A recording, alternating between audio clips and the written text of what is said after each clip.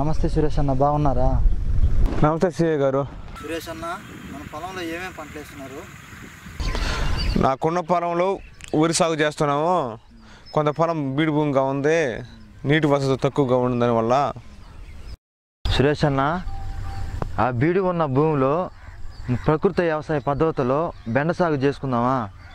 CA గారు, బెండ సాగులో లాభాలు ఏమైనా ఉంటాయా?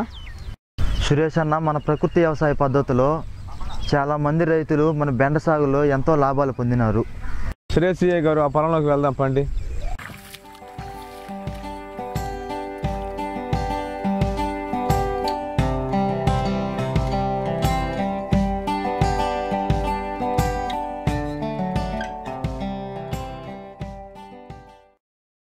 సిఏ గారు, ఇదే నా పొలము. దీంట్లో బెండ సాగు చేద్దాం అనుకుంటున్నాను. సురేష్ అన్న, ఏసవ దుక్కులు చేయించేసాం కదా. ఏసవ దుక్కులు చేయించేసిన తర్వాత మనం బెండ వేసుకునే ముందు బోధులు తీసుకోవాలి సురేష్ అన్న. సరే సిఏ గారు, అలాగనే బోధులు తీసుకున్నాము.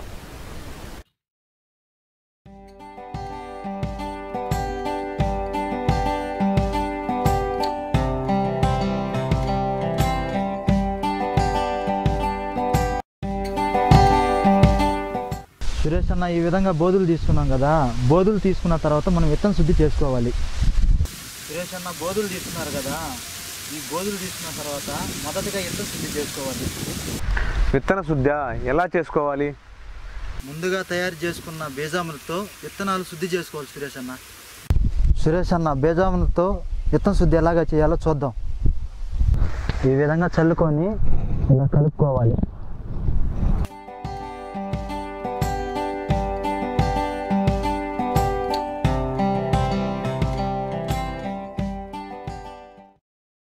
కావాల్సిన బెండ విత్తనాలు. సురేష్ అన్న, మనం విత్తన శుద్ధి చేసుకోవడానికి కావాల్సిన గోనె సంఖ్య. సరే అన్న, కూర్చొని విత్తన శుద్ధి చేసుకున్నాం. ముందుగా గోనె పట్టపై విత్తనాలు పోసుకోవాలి.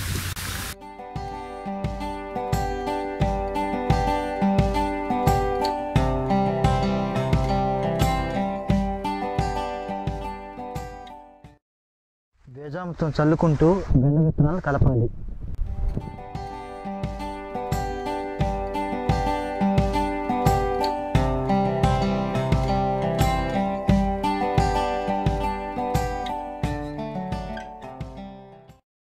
బీజామృతంతో విత్తన శుద్ధి చేయటం వల్ల ఉపయోగాలు ఏంటి?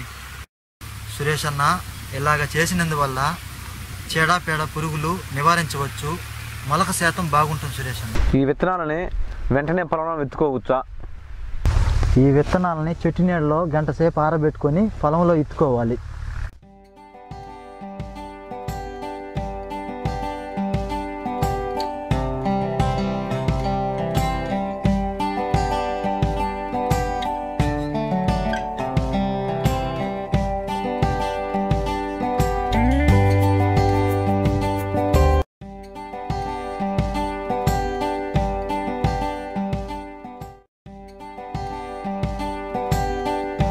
గంజామృతం తీసుకున్నాము, లేదంటే ఎరువు తీసుకున్నాము.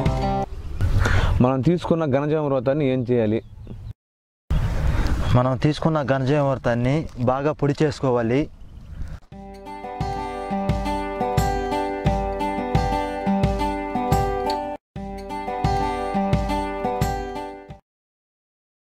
అన్న, తగినంత బాగా మాగిన పశువుల ఎరువు తీసుకొని ఘనజీవామృతం కలుపుకోవాలి.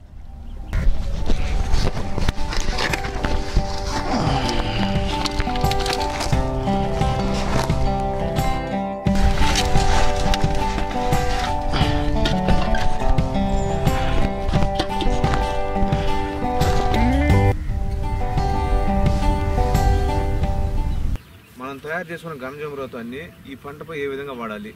అన్న, ఈ విధంగా తీసుకున్న ఘనజీవామృతాన్ని సాలల్లో చల్లుకోవాలి.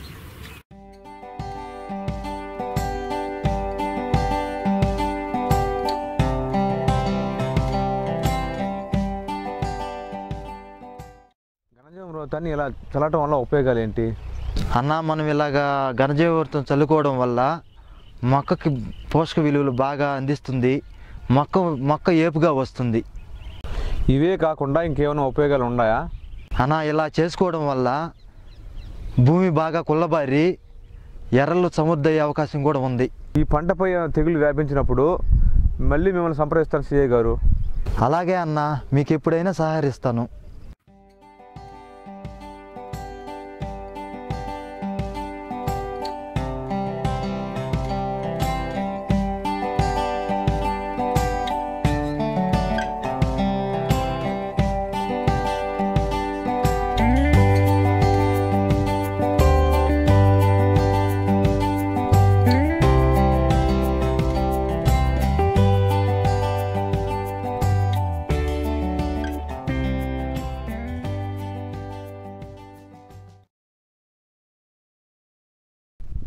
ఈ పంట వేసి 30 రోజులు అవుతుంది సిఐ గారు. ఈ విధంగా ఆకులను తినేస్తూ ఉండి మన ప్రకృతి వ్యవసాయం పద్ధతిలో ఏ కషాయం వాడాలి దీన్ని?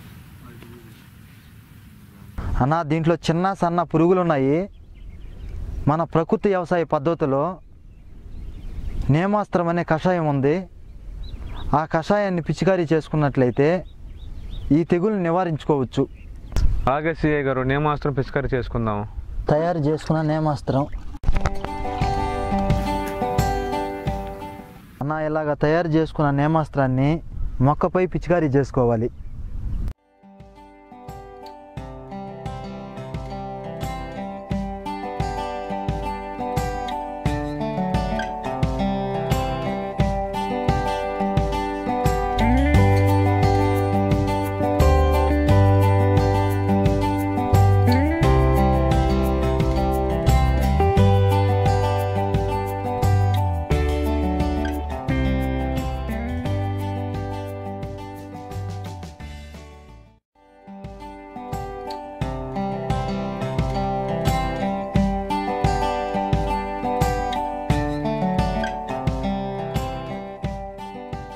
ఈ బెండ వేసి 50 రోజులు అవుతుంది. దిగుబడి రావడానికి మన ప్రకృతి వ్యవసాయంలో ఏం చేయాలి? అన్న, మంచి ప్రశ్న వేసావు. మన ప్రకృతి వ్యవసాయ పద్ధతిలో 50 రోజులకి ద్రవజీవామృతం కానీ పారించుకున్నట్లయితే మంచి దిగుబడి వస్తుందన్న. ముందుగా తయారు చేసి పెట్టుకున్న జీవామృతాన్ని నీళ్ళైనా పారించుకోవచ్చు, లేదా చెట్టు మొదట్లైనా పోసుకోవచ్చు.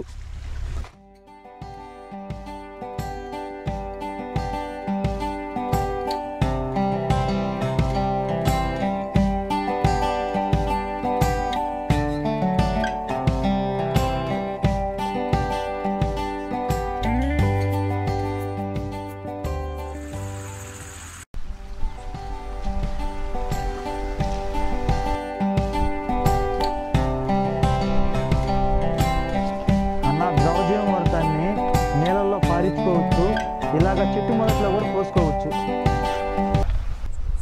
సురేష్ అన్న, బెండ కాపు ఎలాగా ఉందన్నా? సిఐ గారు, మీరు చెప్పిన ప్రకృతి వ్యవసాయ పద్ధతిలో ఈ బెండ సాగు చేశాను అన్న. దిగుబడి ఎలాగా ఉందన్నా? దిగుబడి బాగా వచ్చింది సిఐ గారు. ఈ ప్రతి సంవత్సరం కన్నా ఈ సంవత్సరం ఎక్కువ ఆదాయం వచ్చేలా ఉంది సిఐ గారు. ఇలాంటి మంచి విషయాలు తెలియజేసిన దానికి ధన్యవాదాలు సిఐ గారు. సురేష్ అన్న, మీకు మా ధన్యవాదాలు. నా తోటి రైతు సోదరులందరూ ప్రకృతి వ్యవసాయం పద్ధతిలో పాటిద్దాము, ఖర్చు తగ్గించుకొని ఆదాయం పెంచుకుందాము. అందరికీ నా ధన్యవాదాలు.